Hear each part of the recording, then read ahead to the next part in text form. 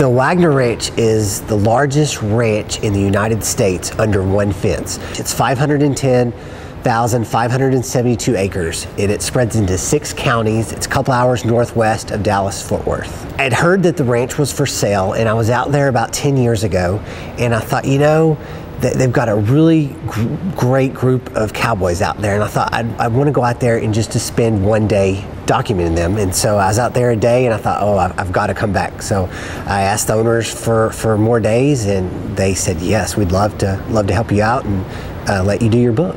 We were out there for 5 different trips from April through July of 2015. We ended up shooting a little over 14,000 images and had those narrowed down to 200 that are in the book.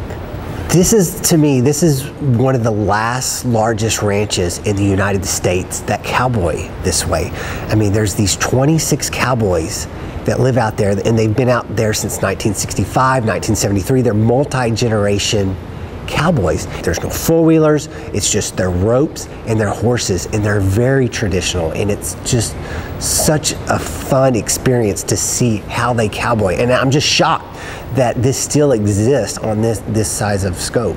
We did a bulk of the shooting in July, and that's when they do their branding. And that was kind of the first experience I saw where they don't use a calf table, and they're out there using their horses and their ropes. And I'm just shocked on how quickly they can brand 200 calves in just a couple of hours. The biggest surprise is they start their breakfast at 5 a.m.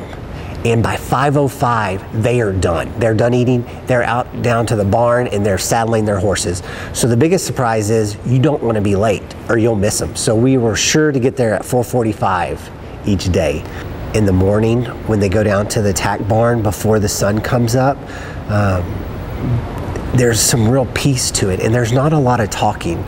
When they go into the tack room, they stay in there for about 5 or 10 minutes and just drink their coffee, and very few words are spoken. And then when they come out under the moon to collect their horses for the day, there's very few words. They line up in a row. Some of them, I think, say a prayer. Some of them just kind of have a moment of silence. So it's a very surreal scenario. This was one morning. This is Jimbo, and no one goes out into the field until Jimbo does, and they all follow him in a line.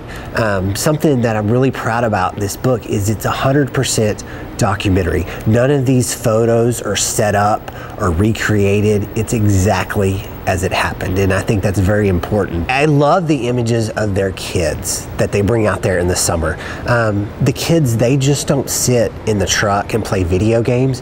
They're out there on the horses. They are working hard, and the cowboys are teaching them. And it's so fun to watch the relationship of the cowboys with the other kids.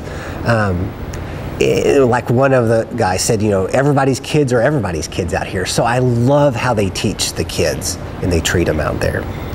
The images I'm most proud about are the portraits. I'm really, really proud of those. They tell a great story.